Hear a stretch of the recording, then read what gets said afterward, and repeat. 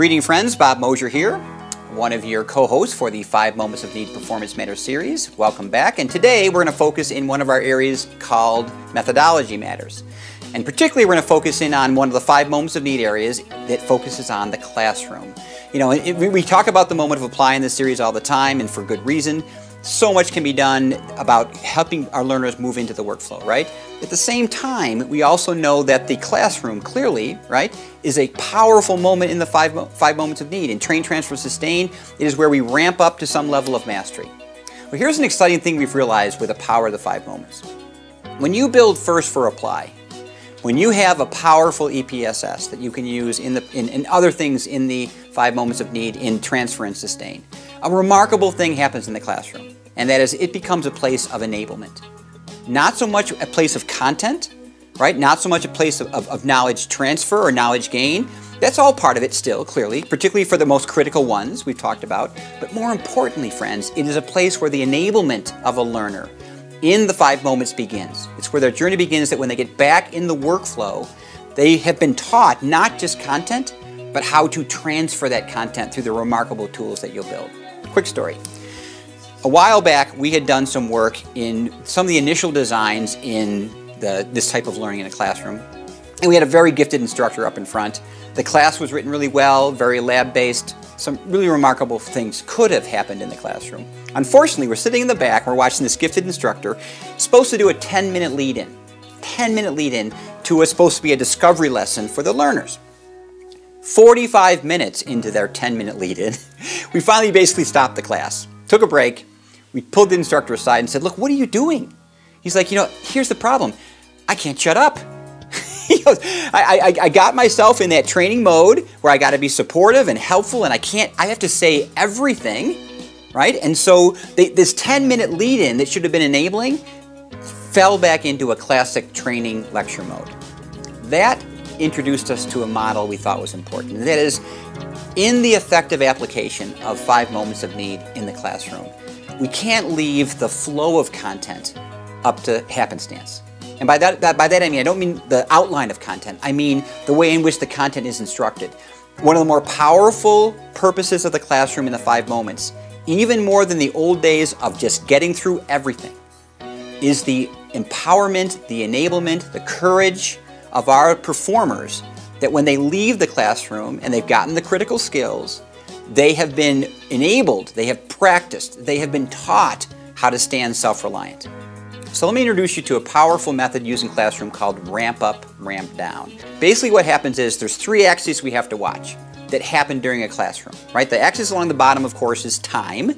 That's how long a class takes to 8 o'clock to 5 in a 1-day course, Monday to Friday in a 5-day course, right? That's 8 o'clock of the first day, and then however the classroom ends. The axis on the left represents the degree to which the instructor supports the learners in their learning. It's not teaching, it's the degree to which they support the learner as they deal with all the frustrations and challenges of learning in a classroom. At the very high end, hand-holding. High end of the instructor is literally holding the hand of the student if they have a question. I raise my hand, "Johnny, can I help you?" And blah, blah, blah, blah. And basically the instructor says, "Well, let me show you," or the answer's 12, right? Little to no cognitive involvement there, little to no problem solving by the learner, high hand-holding. Bottom of the axis is the complete opposite, zip. The instructor literally, if a question is asked, goes, "You know what, Johnny, great question, but you know what? You have the tools and you've been enabled to answer that question on your own. Give it a shot and I'll come by and guide if you need help." The axis on the right is the complete opposite of that, friends. The axis on the right is the student's ability to do the same thing. At the very top, the learner is completely self-reliant. They can completely problem solve on their own. They may not know the answer, but they can get to the answer on their own. The bottom of the axis is the opposite of that. No clue. They have no idea how to help themselves and even begin to tackle a problem. Notice the arrows that have just appeared in the chart. This is what's called ramp up, ramp down. And here's the premise. We want to intentionally, throughout the day, ramp the instructor out of the support business while we ramp up the student's ability to support themselves. And if you notice the arrows that just appeared, there are certain ways to do it in a very evolutionary and supportive way. Notice the first thing we add in the classroom and the design are peers. right? I mean, people intuitively, and if you know the performance support pyramid, students intuitively go to others, right? We bother others who know when we're in trouble. That's great. It's not the instructor, right? But it's still someone else. But it's a great way to ease them in while we ease the instructor out. But that's not where we leave them. Notice the next and very important arrow that appears, and that is your EPSS, your performance support structure. We want to get them off of any dependency, be it us or peers, and have the student stand self-reliant by letting them use these tools. And notice by the end of the day, friends, the instructor has completely zeroed out, even before the day ends. We'll talk about that in a minute. But the student has gone well past that on their own and well into the workflow, having been taught how to stand self-reliant as part of instruction. So, to wrap up the model, let's talk about that instructor part. Notice how the arrow for the instructor stops just shy of the end of the day. I mean, why not run it right to the end, right? Why not have the instructor right till 5 o'clock, still kinda helping the students? Well, friends, here's why. Students have to stand self-reliant in the safest place that they can learn, and that's the classroom. That's what the classroom is spectacular at. It is a safe learning environment. Here's the problem, friends. The workflow is not. The workflow is terrifying. A learner is not going to go out in the workflow with the most powerful of EPSS on their own and risk some critical things that they could hurt themselves, others, or even lose their job unless they have practiced that skill.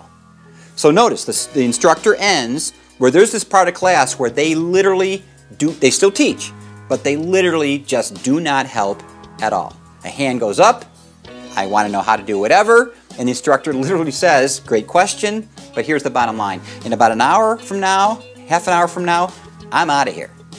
The class is ending, you're entering the workflow on your own, I'm not going to answer the question. But here's what we have done.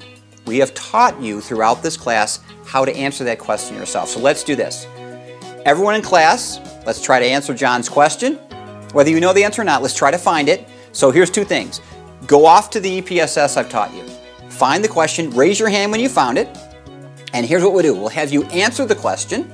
Of course, that's why John asked it, but also we want you to tell him how you got to that answer. Because, folks, in the end, the most powerful part of that lesson is not the answer. The most powerful part of that lesson is the journey to the answer. That is where the 5 moments of need, train, transfer, sustain, become so powerful. And this is where the classroom plays a new role that it was never allowed to before and is incredibly powerful in the journey. We hope it helped. Questions at the bottom, please post them there as always, and we'll look forward to seeing you in our next series.